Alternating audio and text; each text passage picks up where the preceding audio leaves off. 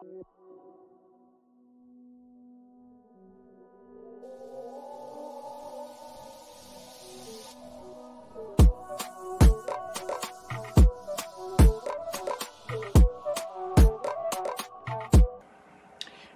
we're going to look into sales techniques and how they can be used against us. Now, we're going to look at a few different phrases, words, things like that are used, and we're looking at 3 specific areas or groups of people today that use sales tactics against us.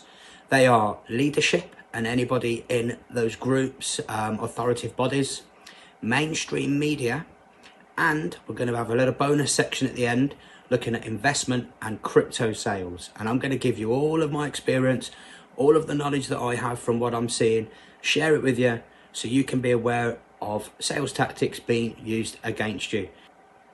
Firstly, I want to thank the members who have sent in messages and have been kindly reminding me, and I do mean that kindly, to get this second part of sales techniques used against us out to people. So I really do appreciate you.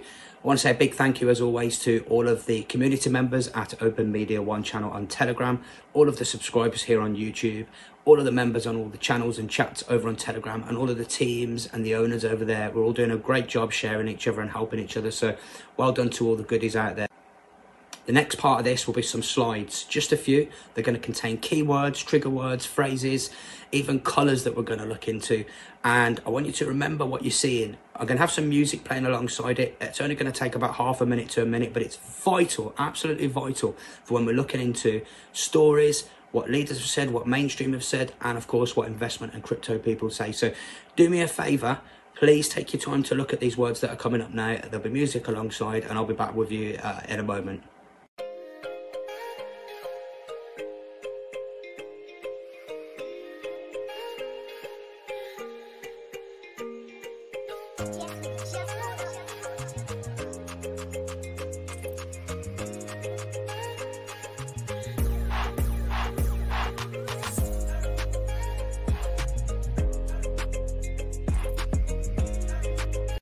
So I hope you've all got all those words noted in your brain, all the phrases and everything, and let's begin. We're going to begin with colours, guys. So let's take a look at these slides right now. Okay, did a quick internet search as usual, and colours that help with sales or messages. So just had a quick look here. Now, what colour works best for sales? Red is more effective for impulse purchases. So it's a common buy button choice on e-commerce websites. But it's more effective for business-to-business software vendors too. When HubSpot A/B tested CTA button color for performable, red out-converted green by 21%. Red seems to be the one that performs the best across the board. Red is more effective for impulse purchases. Okay, that's what it says there. Now, as you can see, I've crossed that out. Red is more effective for impulse decisions, because it's not just purchases, guys, that people are doing. It's decisions. It's many different forms of advertising, sales, pitching, you know, trying to get you to take someone on board, think something, do something. It's everywhere. So we're going to look at that today. But remember what it just said there about red being a colour that makes you act on impulse, okay? Because we're going to have a look at that in just a moment.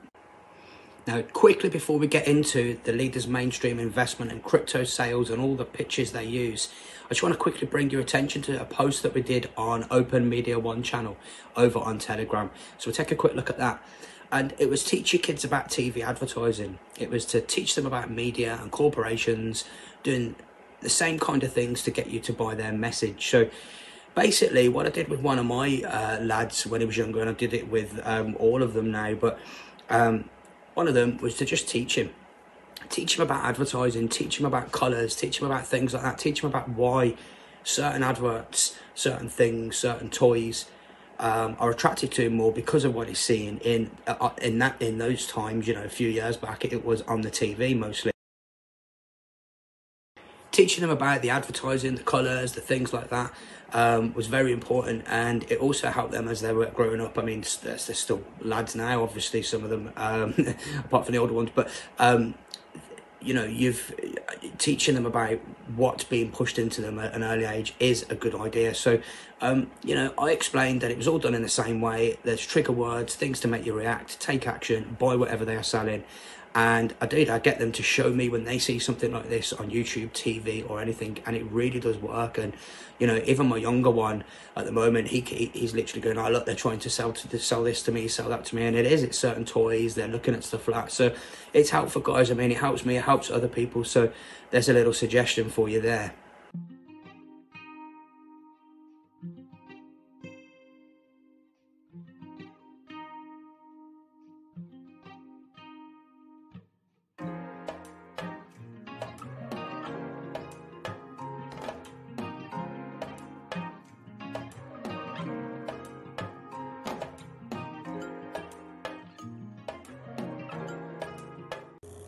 Now we go over to look at the mainstream, exactly the same. We're looking for keywords, trigger words, colours, all sorts of things like that. So remember this, guys, these are all little tips and I want you to keep your eyes out for this going forward. Now, as you can see, this particular article has not aged well at all. Now that's because we do know now there are far more than 6 million unvaccinated in the UK. I'm actually going to bring you to another article which is more recent than this in a moment to look at some other angles. So we will look at that. For this particular article, it was put out in December, okay, and let me just scroll up, December the 7th there, so sorry I had to enlarge it on my copy of this. What do we see here, guys? We see the big red headline. As many as 6 million eligible Britons may not have had a COVID jab. Who are they? Take a look at all of that. You've got that word eligible in there again. That word makes you feel inclusive. It makes you feel, oh, entitled, special. They're putting it in there in a way, it's not reverse psychology, but it is, how can I say this? It is kind of a seed planter or something they're trying to do there. They're trying to hit on your emotions. There's 6 million of you that are eligible and you haven't had it yet. Why not? And they put all of that into that sentence. And if you look at it, they're using the red dye, the red colour again, that impulse. We've already saw that. I mean, that's on the internet. You can see that yourself. So that's what they're using in the red part. Let's take a quick another little dip into this here now. So looking at here, who are they? That makes you feel like, oh gosh, they're going to come for me. They're, you know, I'm eligible, I haven't taken it. So there's a lot of sales stuff, a lot of tactics in there. Again, this is just one article from December. I want to quickly show you now another article from the exact same newspaper in the UK, The Guardian. Now this is, as you can see on the screen, Federal Reserve announces biggest interest rate hike since 2000. That's pretty big news, people, no? Pretty big news. Should that be in red? Should we have that in red? Would that make people impulse then? Would that make people agitated towards that story? Is that not what they're doing here? You see where I'm going with this so far? Stick with me on this, guys. We've got another mainstream media article to look at here. I'm going to give you loads of details for this, so please do stick to the end on this. There's going to be a lot covered, and the investment sales one is actually the largest part of this, so do stay tuned for that. Now, getting over here, so looking at this other article here, we're going to go straight into the Mail Online now. We actually posted this on Open Media. Open Media One channel on Telegram, and we had lots of responses to this, lots of chats. This is a genuine article, as with everything I'm showing you here, even the black headlined Guardian article. I will give you the links, okay, in the description, so don't worry, you can check everything for yourself. These are genuine screenshots and we're just looking at certain things. So let's take a look at this, guys. Revealed fewer than half of people living in parts of London, Birmingham and Leeds have had their first COVID vaccine. So use our search tool to find out how many people have been jabbed in your area. But guys, there is a lot in this, So we're going to take it step by step. If you look at that first line, half is massive. It's huge. They're not using any of these things as a good way. Hey, everybody, half the people aren't jabbed. They're using it in a way to try and entice those people to get in. Big, massive half. Fewer than half of people living in parts of London, Birmingham, and Leeds have had their first COVID vaccine. Thing is, when it comes to this, from my opinion, anyone who hadn't had it at this point, at any point at all, You're rarely going to get them anyway. But let's dive into this to see all the different sales tactics that they're just using in the mainstream. Use that search tool to find out how many people have been jabbed in your area. Interesting. Look how big your is there. So we've circled half. We've got your underlined as well. Let's move on to the next bit. More than 9 in 10 people aged 12 and over have had their first dose across the UK. That is a big statistic there, people. More than 9 in 10 people. More than 90% of people aged over 12 and over have had their first dose across the UK. We'll keep our eye on that one anyway, because as we've seen in the past, these people are putting out headlines a few months later, totally refuted, you know, by sometimes themselves as well. So we'll keep our eyes on that one. But again, it's a sales tactic here. It's used to put into the mind of the reader or the person that they're selling to, they're selling this information, promoting it. 90%, more than 90%, more than 9 in 10. What's more than 9 in 10? 9.5, 10? Do you see what I mean?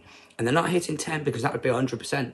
And people would know for a fact that they know people that aren't. So they've got to be clever with this. They've got to play with the truth. They manipulate numbers, as we're going to go into as well. So, and we already saw at the beginning. So please do bear all this in mind. I hope I'm not going too fast with you on this. Now, next one.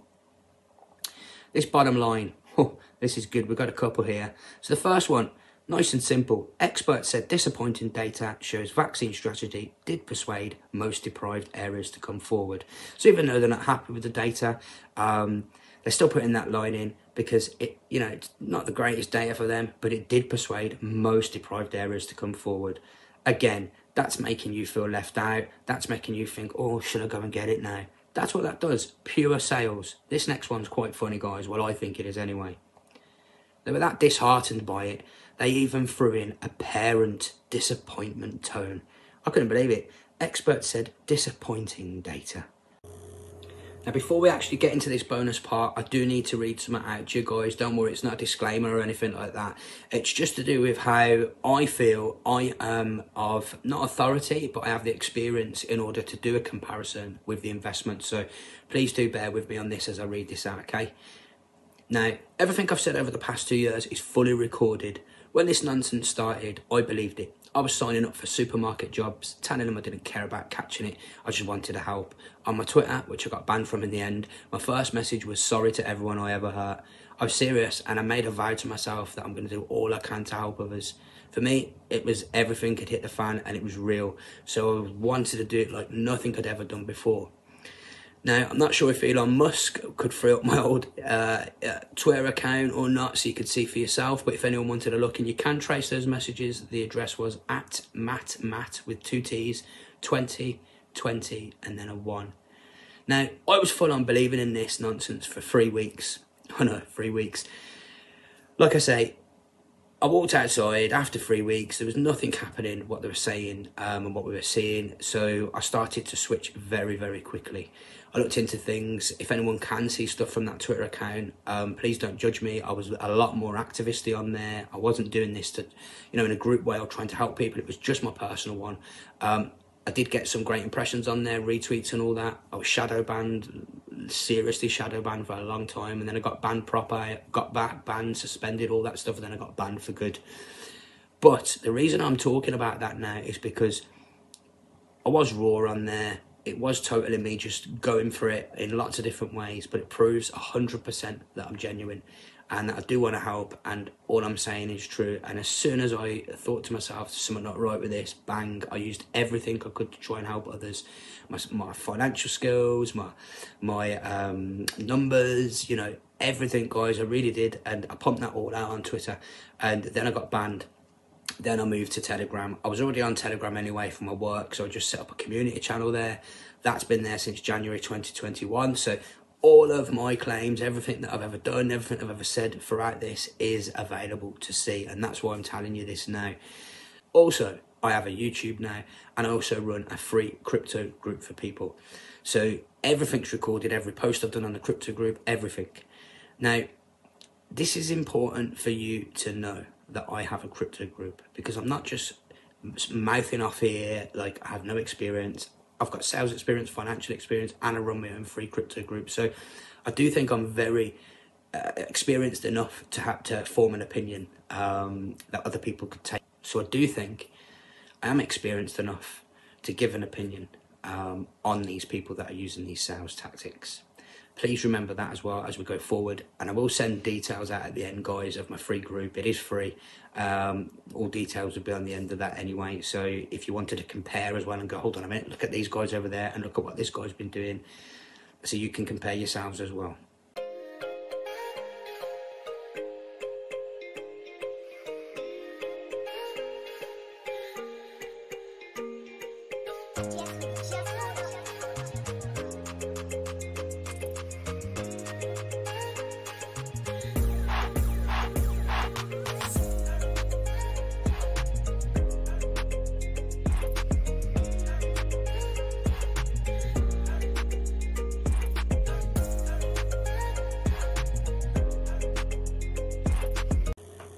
So this part, everyone, might get a bit fast at times. I am literally going to read through what I put together from watching a lot of the podcasts, the vids, having people directly market me and try to sell to me over the last week, really, over the last week. This is where I've gleaned all of this from. So bear with me, I'm going to read it down, and it's basically going to be, I've got all my notes here. It's basically going to be all the bits that they will say to you in a big pitch. So this could be on a podcast, this could be on a vid, this could be on a message, this could be on an email, this could be on a Zoom call, this could be on a phone call, you know. So these are the things that are usually said in the pitches, and I'll let you know reasons why as we go through as well. And as always, please leave me your feedback on this. So let's begin. So we start at the top. Anyone who is saying secret intel, insider information, best kept secret, top info, are all red flags. Anyone with info that's secret and that good would not have time to send out vids, emails, messages all day telling everyone else about it. They would be planning on spending their money and spending their money. Big red flag they are, everyone. So any inside information, clubs, anything like that at all, red flag. Okay, now watch yourselves, guys, for these reverse psychology seeds, okay? They say they don't want something a few times, maybe even once, and then they're going to ask for what they want. But now your brain is comfortable, it's receptive, it's softer. Your initial guard's down because they said to you at the start they don't want something from you at all. And then they just go in and pitch you their product or what they want. So do be aware of that. Please be aware of these reverse psychology seeds that are put in. They'll say something first and it puts you off guard. You don't even think about it, it's subconscious, and then boom, they're going to hit you with a sales question, boom, another sales question, and you are more likely to say yes. Bear with me, we've got a lot to get through on this part, guys. Now, I don't want your money. Then, later on in the conversation, they're asking you to join for a membership, to buy a deal, any variation of that. That soft story again. We don't want your money. I don't want your money. What happens in your brain? You're like, oh, brilliant, receptive, I'm open. It's an old style sales tactic. Old style sales tactic. Anyone who says I don't want your money and isn't giving you everything for free, they're just not being truthful, are they? So someone says I don't want your money, they're softening you up generally. Later on, if you get hit with a membership or a deal or a fee or anything like that, it's exactly what I'm saying here. They're just using it as a softening blow. Let's carry on, guys. Now, this is a big one. Them getting you to say yes to other things. This is conditioning, guys. It's called the yes game. I don't know if other people call it anything else. The idea is to get many yeses from you. So when they ask you a question, which is a selling question, are you going to buy this? Are you going to do this? They don't usually, are you going to do this? They don't usually say that. They usually lead you up to that. You are more likely to say yes because of all the yeses you have said already. I know it sounds out there to some people who have never known anything about this, but it's a fact. It actually works as well. People keep saying yes, yes, yes, yes, yes, yes, yes. When it's the point of time to sign up here, guys, a lot more people are going to sign up because they've already said yes. Some people will even feel uncomfortable saying no at that point because they've said yes so many times. Remember, these guys, a lot of these people are pretending to be your friend because they want your money. It's that simple. Let's keep going. Big sales words, big massive words that make your brain go, oh, this is a big game changer. This is a big game changer. This is going to be the biggest thing ever. Absolutely the best thing you've ever seen. Nothing's like this. Nothing's like this. You would have wished you got in earlier. Any huge statements like that are huge red flags, guys. Again, revert back to the earlier bit. If it was that good, why are they on the phone telling you or on the screen telling you? Think about that. But let's keep going again. I'm going to be saying that a lot through this. Now, we go a bit deeper on this one, guys. Third-party stories. Be very careful of these. Third-party stories are a very good sales tool because what it does, it allows them to tell you a story and to put the parts in that story which they need to use to sell you the product, the service, the information, whatever it is they're getting through to you, okay? Third-party stories, I'll be very, very careful of them. Your natural mental defense falls down. Generally it does, because you're not thinking you're being sold to, are you?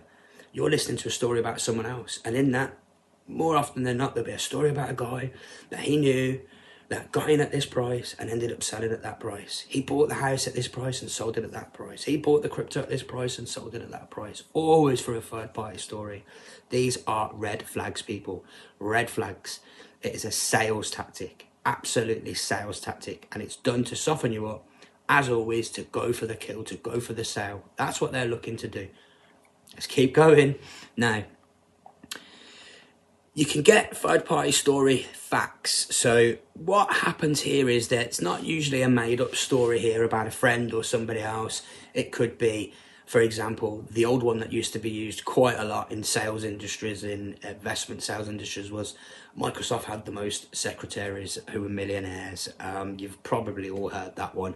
You know, imagine speaking to a secretary over the phone saying that. She's going to be like, wow, I am going to, and it's automatically done. It's a third-party story, but it's a true fact. Still, they are still sowing the seeds. So they're going to mix it up. They're going to mix it up with third-party stories of people they know, third-party stories of actual real facts as well. So look out for those also. Big numbers, huge numbers, millions, billions, thousands, hundreds of thousands. Telling you a story about this guy down here, Normal Joe Blogs. He lives the general guy down the street, just down there. He made this. It goes all the way up to the billions of stories. This guy made this guy made millions. All red flags, all red flags. They're just stories again, third-party stories to promote, but these are the real ones where they're getting into the nitty-gritty now. If you've got to the stage of the call where you're still on the phone and they're starting to get big numbers, you know they are hotting up as well. So look out for that, guys.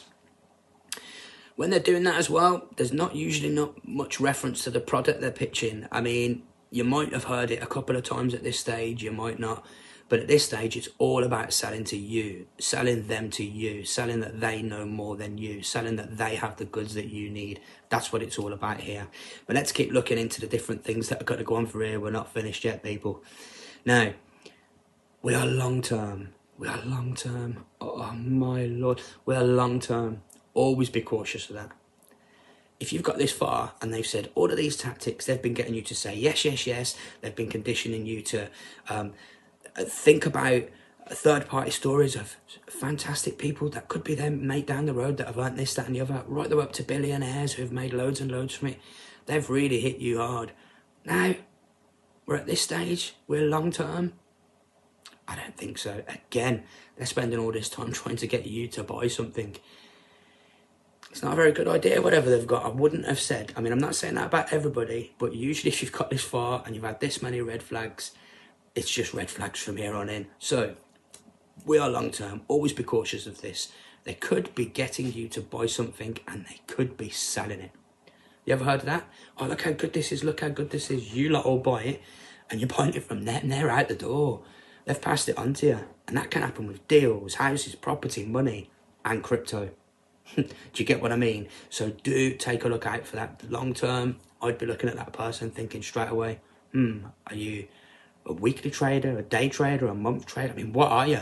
Because you keep mentioning that word long term. You've said it 5 times just at this time. And that's another thing. Look out for repetition. How many times do they say these red flags? How many times are they saying sales buzzwords? How many times does that keep repeating over and over? Because if it does, you're on that Ferris wheel. They're going to come and get you. That's what they're trying to do anyway. Well, everyone, this is the stage of the call, the vid, the podcast, or whatever you're in, where they are absolutely going to be going for the close in a moment. So we're going to go through that. Just to let you know, they'll probably recap on a few different points, the key points, the big points, the billions, the this, the that, the other. Make sure that you're so softened that you're more likely to say yeah. That's the reason for that. That's why they do that. Now here's what happens at this point. You might get a pre-invitation. You might be told your pre-invitation. You'll be a VIP member. You'll be invited into the investor club. You're eligible for a deal, or you're eligible for a membership. That's that eligible word again. That's the final soft thing to do. They go, it's like a, if I could, would you? You know, if I could get you into the investor club, if I could get you into this deal, would you? Would you do it if I could do it? That same thing, it's conditioning. You're right for this moment now, and this is where it comes in. They're going to go into the details of what they're selling you. They're going to recap. They're going to go through the more figures. The same works for all deals, for cryptos, for memberships, everything. They'll go through the details of the actual deal further, what you need to do, all big buzz points. They may say words like vital, I'll coach you, I'll hold your hand, step by step, we'll make you a pro. All red flags. All red flags. They'll back up pictures, will be flying at this point. It's time to be a winner. I do this long term, I'll come back in again. Don't sit on the fence, be a player. Don't sit and wait around forever, person. They don't make money, so on, so on. You know, all of these things are designed to clean any final doubts that you have out of your mind. That's what they are. They're a tactic, 100%. They sound assertive, they sound confident, they sound full of facts, and you've listened to them for so long now that your brain is very conditioned towards the point of sale. They'll give you the details again on how to buy. If they've gone through all of this to get to this point, I'd really be, you know, thinking it'd be $1,000 plus deal, £1,000 plus deal that they're trying to sell you. And that's how they close you. They might even add some things in at the end as well. There's only a certain amount of time for this. We've only got a certain amount of places. You know, we're turning people down. Might be a few little ones at the end there, but you have literally just sat through their whole pitch and they have hammered you with all of these sales tactics that I've just taught you there. And again, this is about investment. This is about crypto, this particular part. But guys, it is used all over.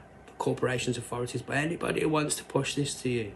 Push their message, push what they want you to think, what they want you to buy. And in this case, it is the investment, it is the crypto sales, and they're using every tactic I can see. Does that make sense? So I'm going to leave you with the slides. I really hope you've all enjoyed this vid. I've put as much details in it as possible. Please send me your comments on this. Please share this out. And I really do appreciate you all. And thank you all for watching this. And a big thank you again to all of the community members at Open Media One on Telegram. All of the subscribers here. All of the members, teams, channel owners, all on Telegram. And to all of the people who kept reminding me about doing this because you all wanted to see it. Thank you very much, everyone.